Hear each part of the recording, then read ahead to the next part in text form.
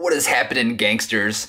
So today I just want to talk about a quick tip that I use to maintain motivation in the gym. So if you exercise or if you go to the gym regularly, one thing that you definitely should start doing is keeping track of your lifts.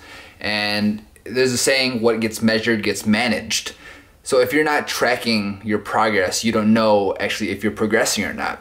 And I'll be honest, when I first started lifting and exercising, I didn't really measure things. So when I went in, I guess I could say I worked hard, but I didn't have kind of objective data. So after I lost weight, the motivation started to wane a little bit. I was already in shape and I was going to the gym, exercising, but it just wasn't as exciting anymore because I was already in shape. So I started to record my lifts, and specifically the big three. So it would be squat, deadlift, bench, and then I also added overhead press. So those are the four main lifts that I track on a regular basis. And to give you an example, every single week I try to do better than the last week. So today I did, I think it was 250 for 4 reps.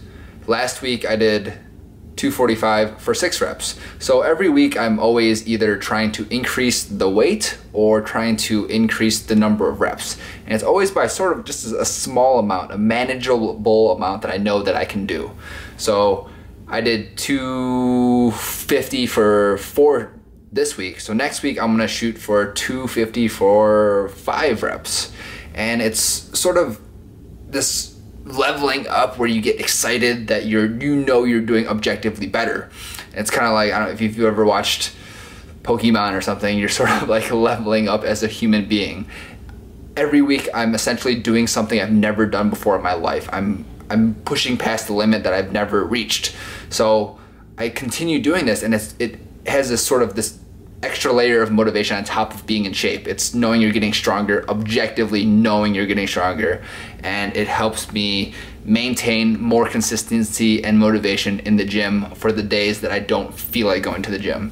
So the take-home point is track your lifts, and in the beginning don't track all of them because I know it can get a little overwhelming, and that's what I've been experimenting with, is we're only tracking just the ones that I want to take stock of, and that's again deadlift, bench, squat, overhead press. Track those every week. Try to get better. It could be just by 5 pounds or 1 rep every single week.